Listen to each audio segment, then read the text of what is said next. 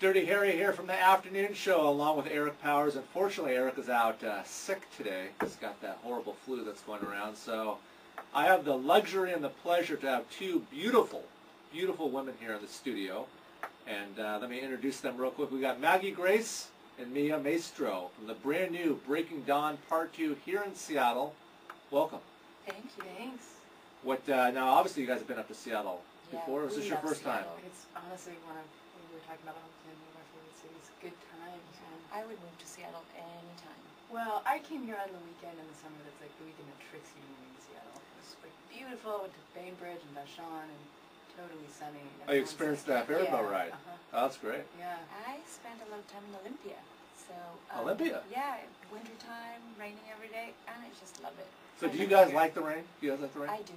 Well, I do since I'm based in LA now, so when you get rain in LA, it sort of seems like dramatic and lovely, like Heathcliff on the moors, you know. You know, it's funny because, you know, my whole family lives on the East Coast in New York, and half the people that you talk to there say, like, well, where's Seattle even on the map? And then, you know, even LA, like people in LA say, like, doesn't it rain there 363 days a year? No, it actually doesn't. We just had, I think it was it Chris, 92 days? Yeah, we had 92 days of straight sunshine up here, which is unheard of for us up here in the Seattle market. So is that a good thing, though? Tell all your friends down there that we want more people moving up to Seattle. So there's no ferries in LA. There's no Bainbridges in LA. It's true. It's really amazing up here. So let's talk about the brand new movie, Breaking Dawn Part 2. I mean, I think you guys are going to describe it the best. Obviously, I've got my notes here on the movie. But talk about your roles and when this amazing movie comes out, and let's get right into it. The movie comes out November 16th, and it's the last of 5, and it's the best one so far, I would say. I would agree. I mean, it definitely brings brings a lot to a crux, and it's definitely more action this time around, and very high stakes battle, and it really kind of finishes a lot of the themes of the films in a beautiful way. I loved our director, Bill Conant. He's such an actor's director. It's really lovely. He did like Dreamgirls and Kinsey, and he's just got a way around this movie. It's amazing. So yeah, I was kind of blown away when we saw it the other day. I was like, it really makes me want to fall in love. Like I didn't expect that to happen. Yeah. And I think it's an honor to you guys that you guys were obviously, you know, chosen and asked to star in the last one as well. I mean, that's a big, big kudos to you guys for that. It was just lovely to work with Bill Condon. He's really one of, the most incredible directors out there. So just to be directed by him and just to see him doing this genre of the film, it was actually quite unusual because he does more acting films.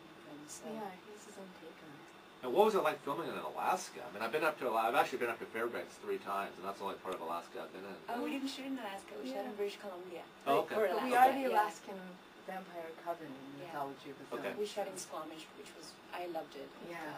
I think we were the only 2 people in the cast that were like, Squamish! Forever! Because we were always cross-country skiing, and it's really great.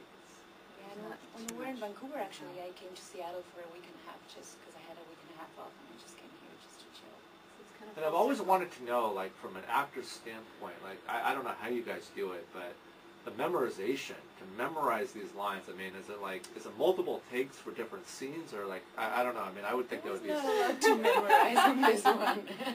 But in general, like, in some scripts, I'm sure there's a lot of, like, studying, where you have to, like, rehearse and... I've never had a problem with it, but I'm about to start Broadway for the first time, so that's another type of, if you forget something, you're kind of on your own. They won't like stop the reel and redo it, or that's... Oh no, I'm saying I'm doing a play for the first time. No, I get that, but I'm saying that for like, when... Yes, but normally when you get to set, all the actors are super prepared, so you don't have, you don't normally have trouble with that.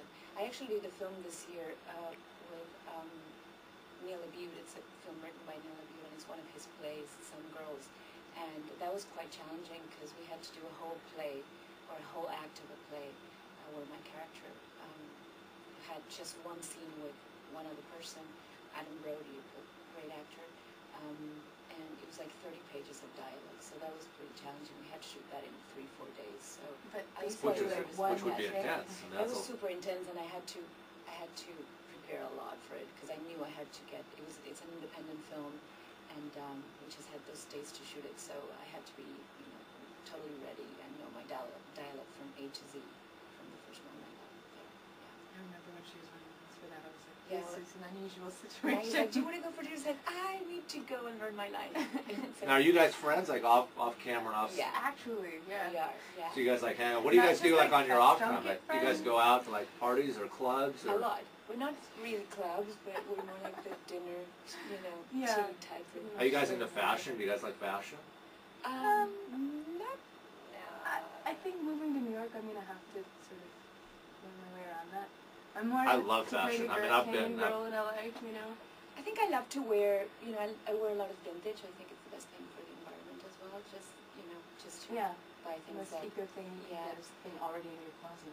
If you're moving to New York, you got to know the name Zara. They're all over New York City. It's Okay. unbelievable. I love that you're educating me on. Yes, I love Your Zara. fashion. Zara is straight out of Italy, and it's like there's H&M, and then there's Zara. So it's like that's the Are way. you setting me up here? No, I'm telling you that I'm from New York, and my whole family lives in New York, and my first day every How trip. are they this week? My God. Thank you for asking. You know, thank God they live on the Upper East Side of New York City, where it wasn't really hit too hard. The people that really saw the brunt of it were people in Well, it's Queens really and strange, Brooklyn. isn't it? Because the line on Manhattan seems to be 34th, and my friends that live there were joking that it's usually like the cool kids who live below 34th, and sort of the Right. families, Right. and, you know, tend to live above, and it's like the haves have become the have-nots. They're the ones without power Right. being hip. Yeah, I mean, I think that in terms of people getting their power restored, I mean, they've been, you know, really working on that. But I don't know how many photos you saw from the hurricane. I mean, did you guys see that photo of LaGuardia It's Airport? crazy. It's I mean, you crazy, couldn't even crazy. see. You could barely see the jetways. Yeah, I mean, everything my was. brother's out there. I'm worried I sick. hope everyone's okay. Like, you FaceTime me or else. Yeah, I can't wait to get back, and I'm going back for Thanksgiving week, and I can't wait to see just the destruction. I mean, I don't think the news really No. does a good And I job. think You know, New really York paint. being such an emotional Right. place for everyone as Americans. Right. What's next on the plate for you guys? Obviously, after Breaking Dawn Part 2, what other projects you guys were? Obviously, you said the Broadway. Yeah, I'm doing a Broadway play. It's called Picnic. Previews in December. I'm very excited about it. It's a revival of a 50s piece by Anakin. Really, really excited about that. And then I did a show called Californication for Showtime. So that was a departure for me and a lot of fun. And we're developing another show there. So I mean, you're gonna have to like partially locate to New York, or Well, for the play, yeah. yeah, But the Californication is sort of a love letter to LA. great, So that's nice. great. How about you, man? I have an EP coming out in 2 weeks. It's called The White Sailor, and it has 3 beautiful songs. One of them, it's called Joverán. It was last year in the Breaking Down soundtrack. And one of the songs is I'm singing with Damien Rice, which is a wonderful Irish singer-songwriter. And yeah, and I'm working on the post-production of the video for The White Sailor. It's a video that we did with Guillermo Navarro, the DP from Breaking Down. And it's really beautiful. It's like an art film. I don't even know how to describe it. It's really unique. Amazing. So we're doing color correction now and putting it together. It's going to come out on iTunes in 2 weeks. And then I have the Neil Audrey film, Some Girls Written by You. So I'm looking forward to that. So I'd like to ask, in terms of like, you know, the singing, with obviously them can be so connected. Is there one that you want to maybe branch off and focus on a little bit more, or do you want to keep them both on the same kind of playing field? I really love both. To me, singing and acting, it's you know, it's different, but they have the same heart. It's storytelling. So what I love about singing is just I get to play live a lot more, and I haven't been doing theater enough, even though I used to do a lot of theater in Argentina, where I'm from.